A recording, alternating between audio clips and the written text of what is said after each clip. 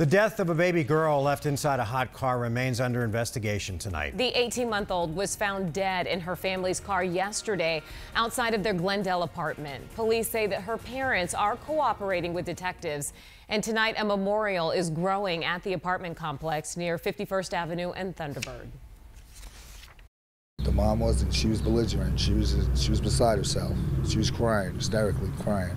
Collapsed on the ground a couple of times. Seems like a very caring family. I mean, I've seen the mother take her daughter for a walk.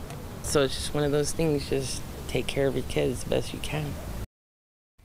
No charges have been filed at this time, but police do confirm that the girl's father was the last one to drive the car that the girl was in. We want to give you a look at how fast a car can heat up when it's 90 degrees outside. The inside temperature of your car heats up to 109 in just 10 minutes. In 30 minutes, the temperature can reach 124 degrees. Well,